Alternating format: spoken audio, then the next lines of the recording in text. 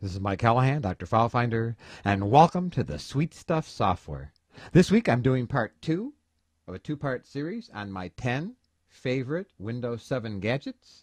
Did the first 5 last week. I'm going to do the remaining 5 this week, and yes, I removed the first 5 so we can focus on these. So let's get started.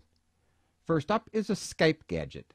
Now this doesn't stop me from having to have Skype loaded, but Skype is minimized and I can configure it to show me people who are offline. I can make a call. For example, I have Andrew highlighted. I can call him, hang up. I can chat. I can click options. And you can see you can hide offline contacts, hide call forward contacts, change the appearance, and so on.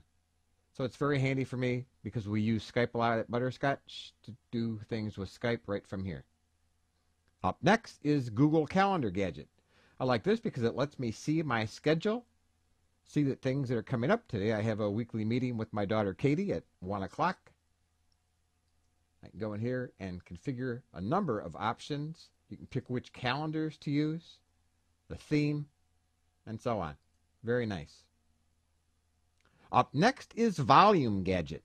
Now I have the Volume gadget for the same reason I have the Shutdown gadget, because it's often awkward to try to play around down in the tray trying to find the volume thing. So this way I can move it up and down.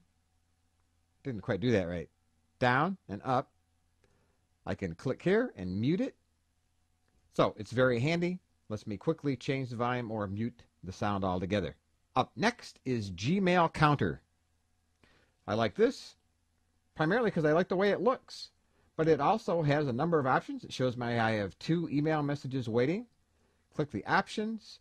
You see that I can change the settings. I can change the color.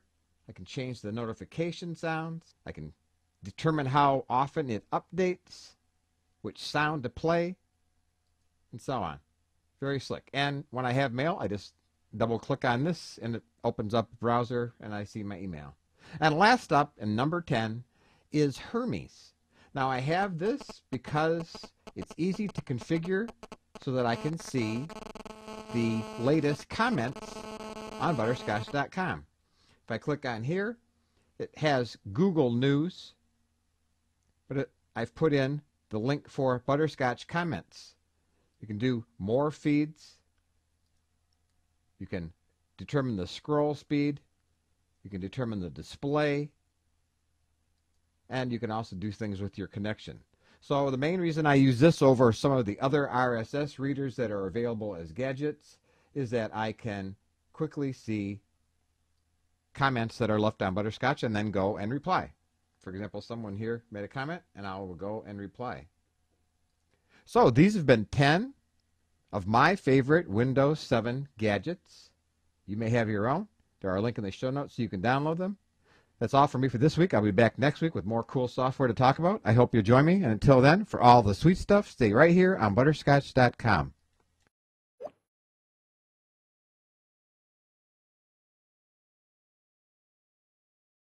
Hey, this is Doc. I know a lot of you watch my show, so if you'd like to show your support, head on over to hover.com/sweetstuff and get domains for 10% off. You show your support. Hover is easy to use and lets you get domain names and make the most out of them. Thanks.